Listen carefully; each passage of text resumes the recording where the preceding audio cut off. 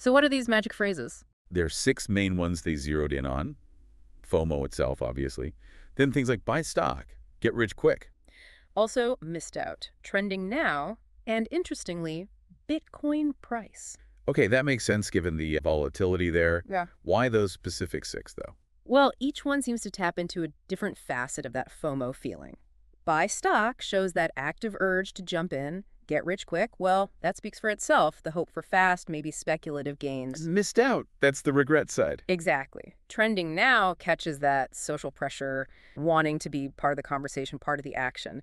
And Bitcoin, well, its price action often reflects really high-stakes speculation. Plus, these terms pop up a lot in financial news when they talk about these kinds of market behaviors. Got it. So you've got the search volumes for these 6 terms month by month.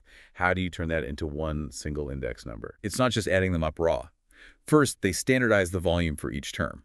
This basically puts them all on the same scale. A super common term like maybe Bitcoin price doesn't just drown out everything else. Okay, levels the playing field. Precisely. Then they sum up those standardized scores for all 6 terms for each month. And the final step is just rescaling it so the index value always stays below 100, just makes it easier to track consistently over time.